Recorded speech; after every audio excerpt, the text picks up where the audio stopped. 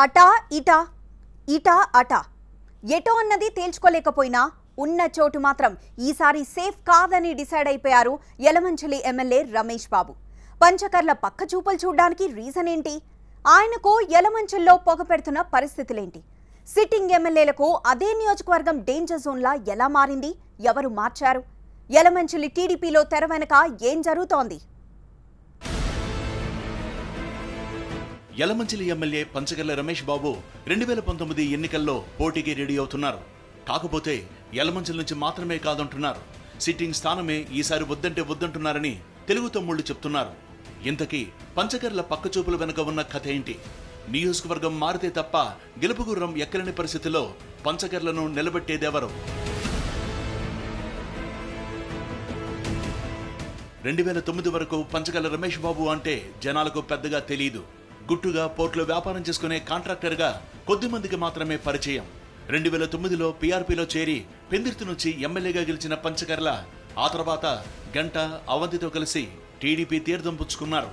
2014లో యలమంచిలి నుంచి ఎమ్మెల్యేగా విజయం సాధించారు. కానీ మామూలుగా కాదు, 8563 ఓట్లతో గట్టెక్కడానికి నానా తిప్పలు పడాల్సి వచ్చింది. యలమంచిలిలో టీడీపీకి క్షేత్రస్థాయి నుంచి గట్టి పట్టుంది. అలాంటి చోటే విజయం సాధించడానికి పంచకర్లకు ముచ్చెమటలు పట్టాయి. 4 గ్రూప్స్ గా ఉన్న పార్టీలో గ్రూప్ పాలిటిక్స్ ను అధిగమించడానికి 4 స్తంభాలాటే ఆడాల్సి వచ్చింది.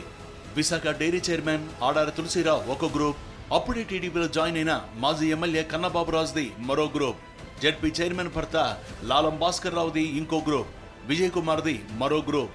వీళ్లందరినీ ఏకదాటిపై తీసుకొచ్చి 2014లో గెలిచేసరికి పంచకర్లకు చొక్కలు కనిపించాయని పార్టీ వర్గాలు చెబుతుంటాయి. 2014 తర్వాత పరిస్థితులు పంచకర్లను మరింత ఇబ్బంది పెట్టే రీతిలో మారాయి. అక్రమ మైనింగ్, తవ్వకాల్లో పంచకర్ల రమేష్ బాబు అనుచరులు చెలరేగిపోతున్నారని చంద్రబాబుకు వరుస ఫిర్యాదులు చేయడంతో డిఫెన్స్ లో పడడం అలవాటైపోయింది. అయితే ఈ కోణంలో పంచకర్లకు ఎత్తు పెట్టాలన్న ప్రత్యర్థుల ఎత్తులు పారలేదు. దానికి కారణం ఆయనకు మచిలీపట్నం ఎంపీ కోనకళ్ళ నారాయణ, హోంమంత్రి చినరాజప్ప ఆశీస్సులు ఉండడమే అంటారు తెలుగు తమ్ముళ్లు. మరోవైపు టీడీపీ నేత విజయ్ కుమార్ మంత్రి అయ్యన్న పాత్రుడితో సత్సంబంధాలు మెయింటైన్ చేస్తూ నియోజకవర్గ అభివృద్ధి కోసం పనిచేస్తున్నారు. ఇలా యలమంచిలి పార్టీలో పవర్ స్టేషన్లు ఎక్కువైపోయాయి. మరోవైపు కన్నబాబురాజు వైసీపీలో చేరారు. ఆయనకు టికెట్ కూడా కన్ఫర్మ్ అయిందని ప్రచారం సాగుతోంది. ఈ నేపథ్యంలో యలమంచిలి నుంచి సేఫ్ జోన్లో వెళ్లాలని పంచకర్ల ప్రయత్నిస్తున్నారని పార్టీ వర్గాలు చెప్తున్నాయి.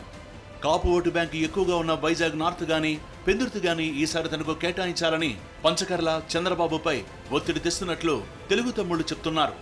రమేష్ బాబు కోరికను చంద్రబాబు మన్నిస్తారా లేదా అన్న దానిపై యలమంచిలి పార్టీలో జోరుగా చర్చ సాగుతోంది. మరోవైపు రమేష్ బాబుకు పెందుర్తి టికెట్ కేటాయిస్తే అక్కడ సిట్టింగ్ ఎమ్మెల్యే బండారు పరిస్థితి ఏంటన్నది $1 మిలియన్ క్వశ్చన్ గా మారింది.